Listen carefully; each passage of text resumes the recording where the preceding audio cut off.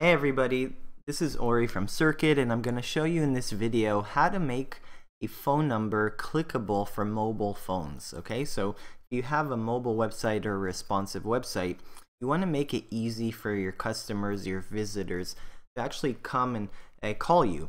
And if you don't actually tag and link the phone number correctly, your customer will actually have to copy and paste, mark the actual phone number or remember it and then call, and you don't want it to be that difficult for them to actually call you. You want it to be easy. So what you actually want to do is enable them to actually tap the phone number or the button, and that's it. So if I actually go and make this this button, or make this browser a little bit smaller, now I can actually see how the mobile responsive site it is in this example.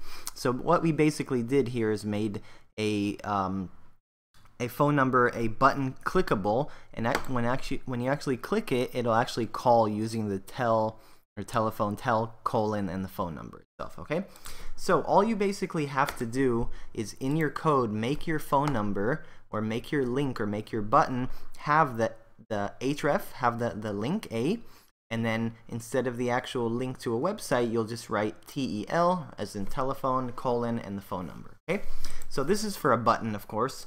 The same thing applies with the actual phone numbers themselves. So let's actually go here, okay, for an example, and you can see the same thing applies right here. Okay, so the actual phone number right here, same thing. Okay, and that's basically, it's really simple. So if someone on a mobile phone actually goes and clicks on the phone number, they'll see something like this. And because I'm filming this screenshot on a desktop, then you can't really see, I can't really show you my phone right now, so I just found an example from Google Images.